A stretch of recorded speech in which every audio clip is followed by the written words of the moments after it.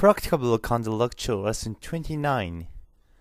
Hi guys, I'm Kamonohashi. This is Practicable Kanji lecture and this is lesson 29. Let's start. Today's Japanese practicable kanji is this.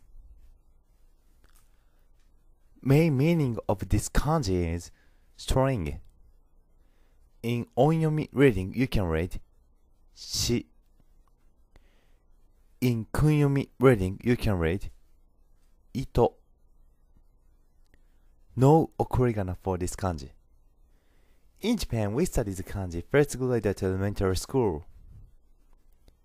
Example kanji was keito, wool, itoyoji, dental floss. Example sentence of this kanji. 彼は私に赤い糸の話を教えてくれた。He told me the story of red string. How was today's lecture? That's all for today. Thanks for your watching and see you next. Thank you for your watching.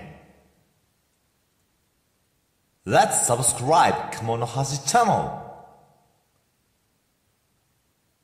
Check another Kamonohashi's stuffs on the web. See you next lecture.